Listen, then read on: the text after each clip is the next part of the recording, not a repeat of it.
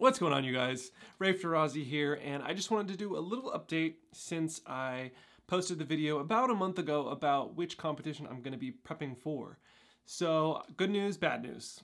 Bad news is that I won't be able to compete in that competition. I believe it was the first or second weekend of August.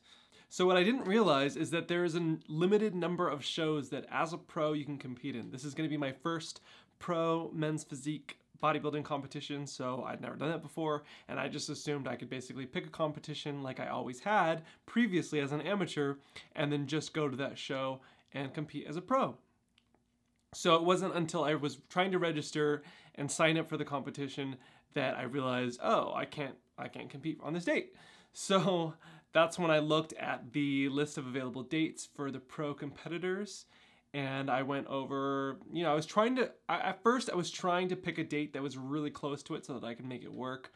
But in the end, considering things like convenience, how far or close the competition is, and factoring cost of travel and stuff like that, as well as just all the other things going on in my life with timing and all of that, I've settled on a new competition date. So that's the good news. The good news is I've secured a competition date where I can compete as a pro, and it's actually really cool because previously, unbeknownst to me, for the first time ever, INBA, PNBA, that's the federation that I'm competing for, is going to hold their competition in Muscle Beach. That's in Venice, California. As most of you know, Muscle Beach is very, very famous for bodybuilding history.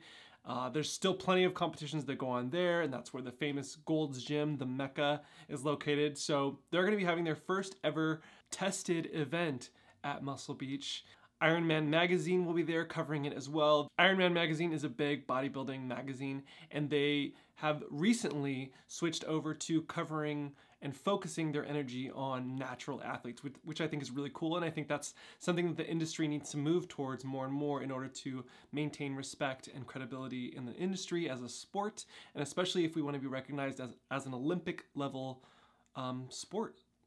So that's why INBA PNBA has Olympic level drug testing.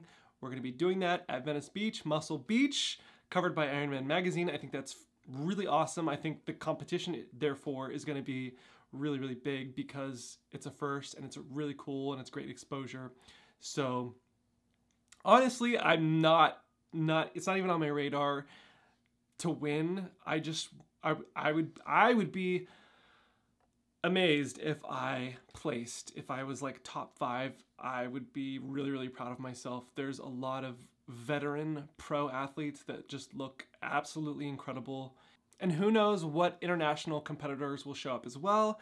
And they're just adding more talent to the mix. So I think that's really cool. I think it's a really great event to be a part of. It's historic in a lot of ways. So that's the event I'm going to prep for. I'm going to be starting that with my coach starting July, so just after I get back from World Pride in New York. And I will most certainly keep you updated on my prep now that we're starting up in July. Stick around. This is going to be a really cool prep and a really cool show at the very end. All right, guys. Peace.